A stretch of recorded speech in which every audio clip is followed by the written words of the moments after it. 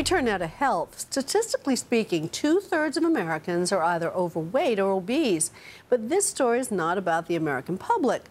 No, this story is about American pets. Whether it's too much food or too little exercise, more and more dogs and cats need to trim down.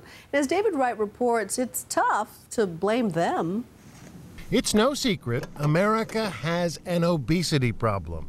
And it turns out that problem extends to our four-legged friends. Type the word fat pets into YouTube and voila. You'll find couch potato cats and pooches with paunches. This tabby's almost too fat to make it through the kitty flap. And check out the love handles on this little guy. What percentage of the pets that you encounter would you say are obese? Currently, it's estimated that about 45% of the dogs in this country are overweight or obese, and about 57–58% of the cats. So basically, it's half of America's dogs and cats are in excess weight.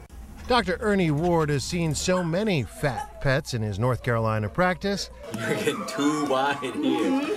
He wrote Chow Hounds, a diet book for cats and dogs. We've become a nation of couch potatoes, right? Well, we now have a nation of lap potatoes when it comes to our pets.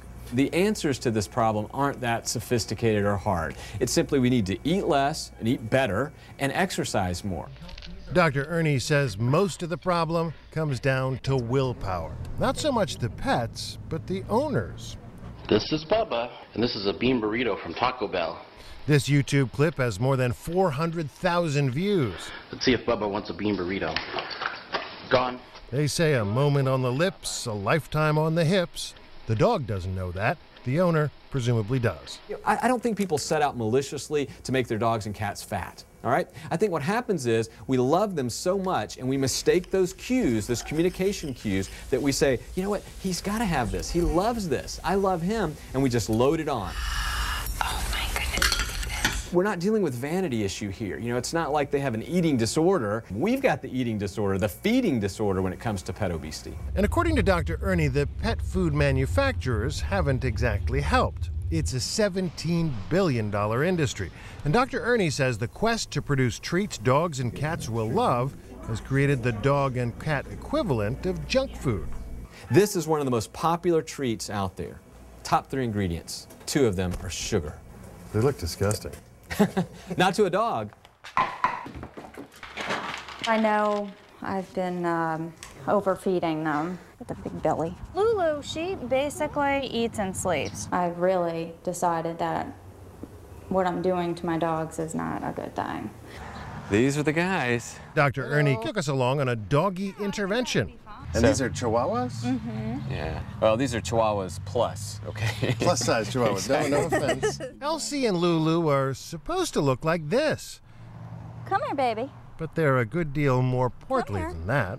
Because I love to feed them, so. These dogs certainly don't lack for food. In fact, the pantry is packed with goodies. So the cupboard is full, and again, like most of America, our cupboards are overflowing, and so we've got a lot of treats here, and they're using terms like natural and real beef and meat to entice, you know, people like Reese to buy this.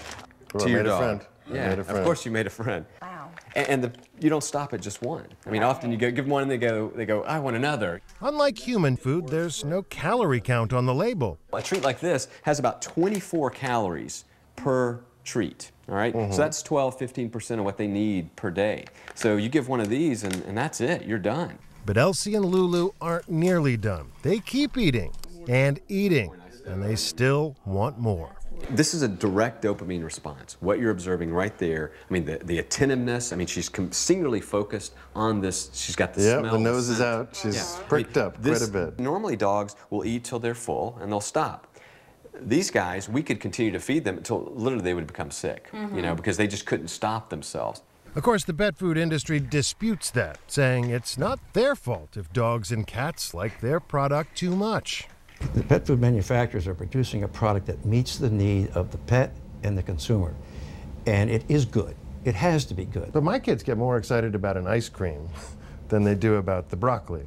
You know, that's natural, but it's also not necessarily healthy. And is the same maybe true for dogs? Well, if you turn a dog loose, or if you feed the dog table scraps, or you allow the dog to eat ice cream. But if you maintain the proper amount of this balanced pet food, you'll be fine. What he contends is that over the past few years, there's been a lot of added sugar and things like that. Is that true? Sugar serves a role. I mean, sugar is a source of energy. It adds moisture to the product, and it's palatable. It's a legitimate nutrient. But the suggestion that this is put in there to make the dog eat more, and that's the cause of this problem, it isn't. The cause of the problem is people behavior, not the pets. Pets can't say no. We have to say no. You can make simple treats for your pets. This is one of my favorites. It's a recipe I call salmon bites, and it's 3 ingredients. It's salmon, quinoa, and a little parsley. Each one of these has about 7 to 8 calories. Now compare that to those treats in your closet over there that have 4 or 5 times that. And they're really, dogs love this. I mean, you know, this is something that you don't have to, it's not your veggies. They love it. It's high protein. It's really, really healthy for them. Weaning your overweight chihuahua of its passion for junk food won't be easy. Who can resist those puppy dog eyes? But Dr. Ernie insists it can be done. What dogs want from us more than anything else in the world is our interaction, our affection. And instead, we take the easy road, which is giving them food. And so if I can do anything for pet owners that says, look, throw the ball. Come on, babies, let's go. Go for a walk. A little exercise won't hurt them, or us, one bit. I'm David Wright for Nightline in Calabash, North Carolina. A final note on this report: when used responsibly, treats like pepperoni and sausages should not contribute to a dog's weight gain. Del Monte recommends that pet owners consult their veterinarian for snack feeding guidelines.